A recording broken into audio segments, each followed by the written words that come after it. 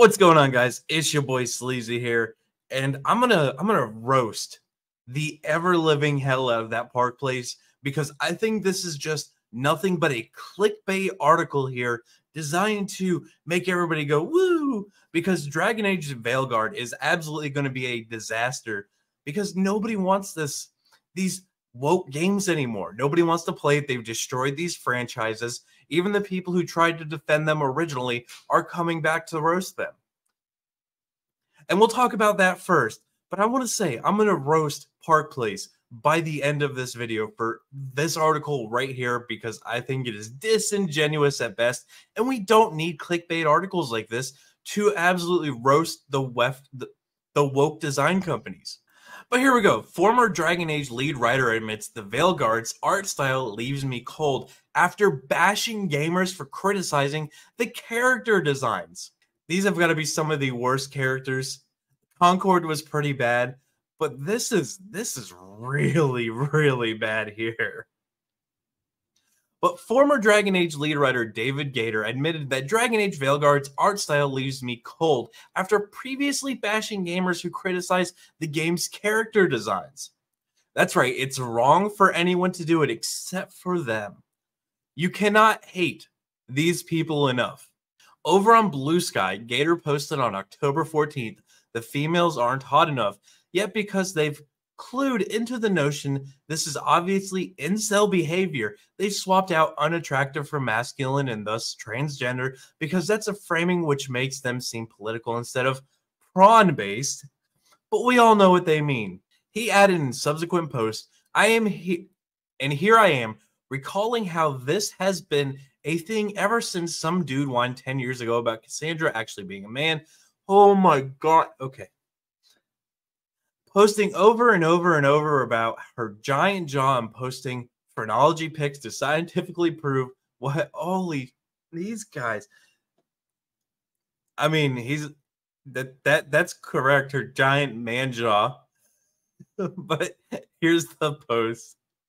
You know, it's absolutely amazing to me how they will quote the fandom menace and talk about Gamergate like it's still a giant fucking thing, but nobody that was part of that is really even around today. Nobody that was actually involved in the original Gamergate or the fandom menace is actually around doing anything today. But it's like they use this as the straw man argument to say everybody's exactly the same, even though they talk about being diverse. They still group people up into categories and how they talk about inclusion, and yet wait, refer back to the categories comment. But then again, he goes on to say, do I like everything I see? Not really. The art style leaves me a bit cold, but then the art style has changed with every Dragon Age. And as before, I'm sure I'll warm to it eventually. The game has changed. The news on choices from previous games that gives me pause. None of this would stop me, however. Yeah, so this is all his like seal clap. I'm going to pretend to throw money at the game, pretend this is going to be something fantastic. And it's really not going to be. It's going to be an absolute disaster because, again, this is probably it looks like it's a dude who has the, oh shit, what's that Halloween store? Oh, Spirit Halloween costumes he just glued onto his head and painted his skin. Like, that's what this looks like. I wish I was joking. Oof. I would not put this out as a AAA studio and put my name on this. Not in any way, shape, or form. But anyway, jumping back over to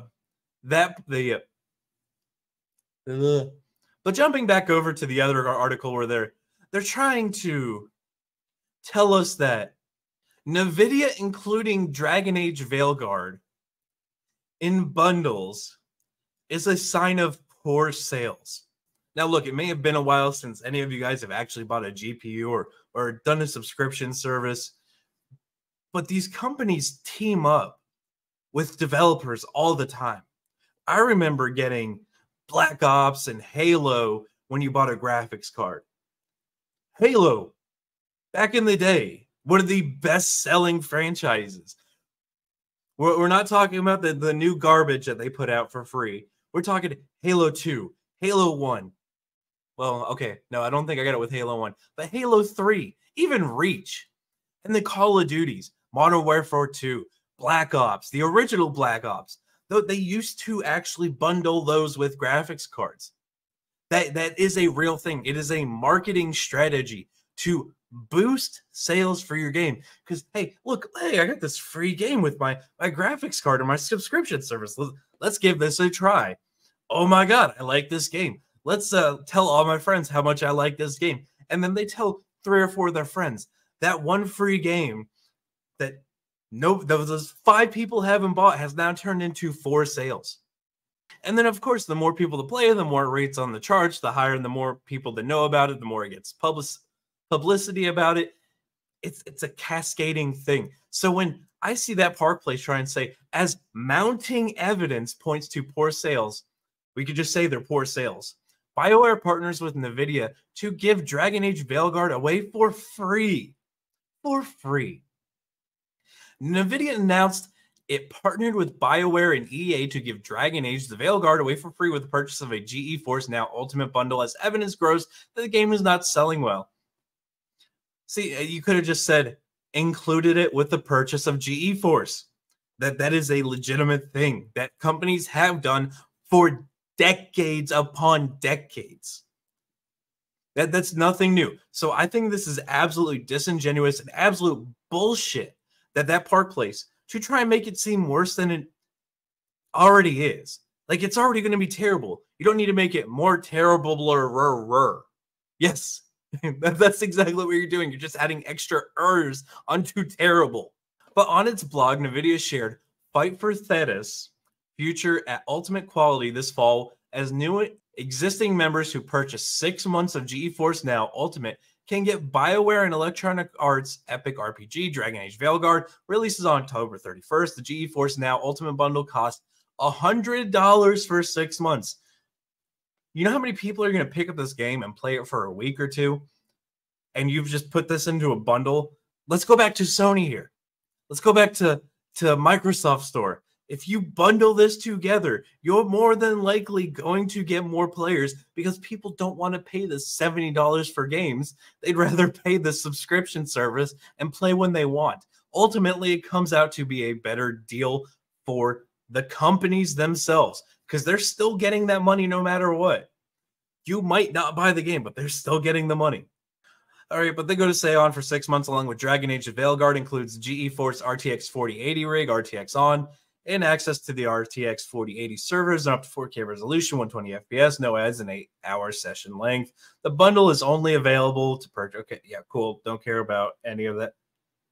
Yeah, you only get it if you buy the $100 package. You know why it's not in the free package or the priority package? That's $50. It's because they're making money off the $99 one.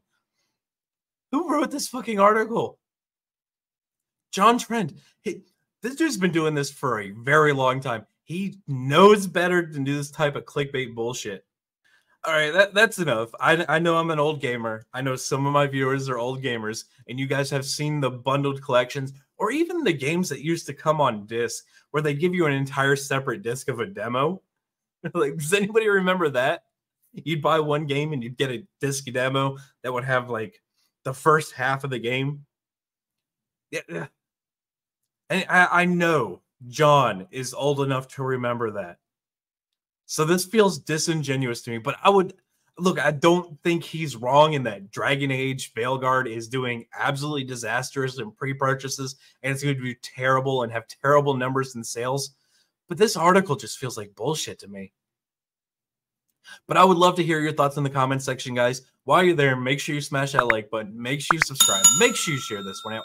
Until the next one, guys, be easy like sleazy.